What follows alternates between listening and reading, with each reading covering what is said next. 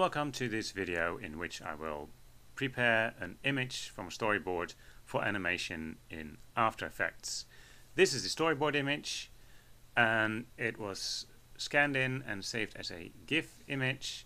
First thing I'll do is crop it to the right size using the crop tool. You'll see that it's not scanned in quite straight, but that's no big deal.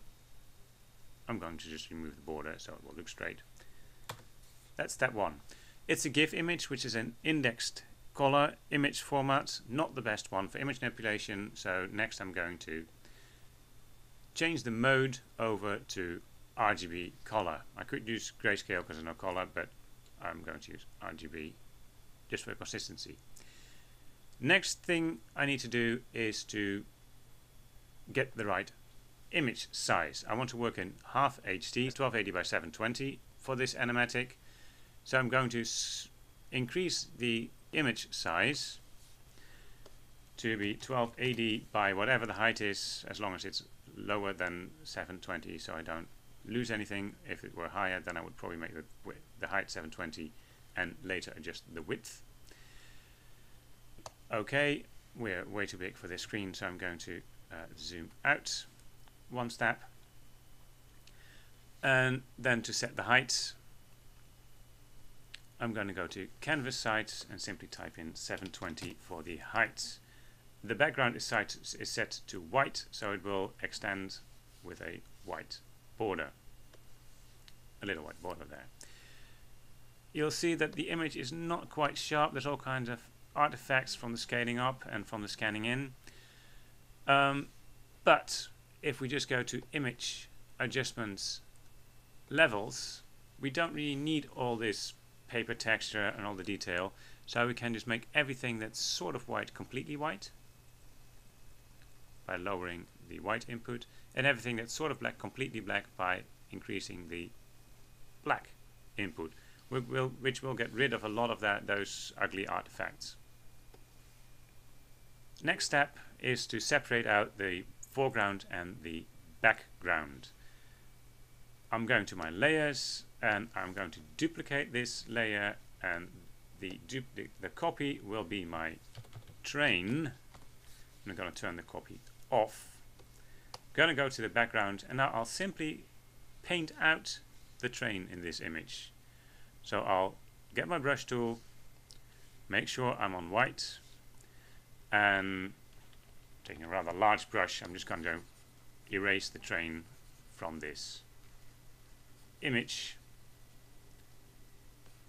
And I could do it neater, but I'm going to go do it just roughly and fast so we don't lose too much time. There we go.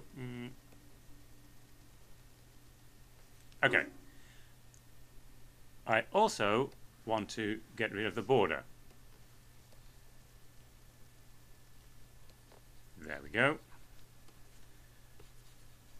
Now there's a hole where the train used to be, and not all the lines are going all the way up to the edge of the screen. So next step is to take a smaller brush, right size for that, make it black, and fill in the missing details. And you can do this as neatly as you want, but I'm just going to go very rough. Whoop. That's way too thick, so I'm going to decrease my brush size and just go, whoop, there's my train station, tracks going in. So I've got my background separated out. Now on my layers I have the entire image still over here. I'm just going to turn off the background. I want my train separate. Now I could start erasing stuff, but if I erased too much I had no way of getting it back. So I like to work with image masks, and I'm simply going to make sure it's on contiguous. Select the background, the white in the background, go to my layer image and make a mask for that layer. Unfortunately it's reversed, but Ctrl I inverses the mask, and with the mask selected I can now with a big black brush just simply erase everything that's not part of the train.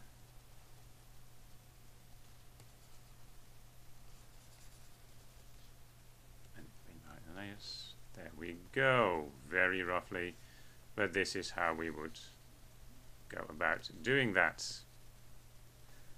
There we go. Now, the big advantage of using layer masks is if I painted it and I had painted too much away, I can simply paint with a white brush and paint everything back that I just accidentally erased.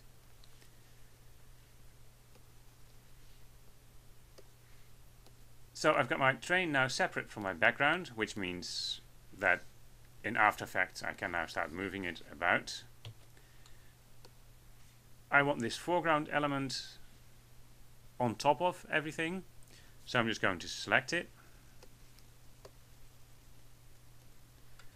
copy it and paste it, and since I still have everything selected, it ended up in the exact right spot. I just need to get rid of a little bit of white on top of that line, so I'm going to Magic Wand, select that top portion, and again create a layer mask, which again is reversed, so Ctrl I inverses the layer mask, and now I have it. This is my foreground. I'll put that above the train, and I have all my elements separated out, and I can now happily go to After Effects and move the train into the station and also scale it up.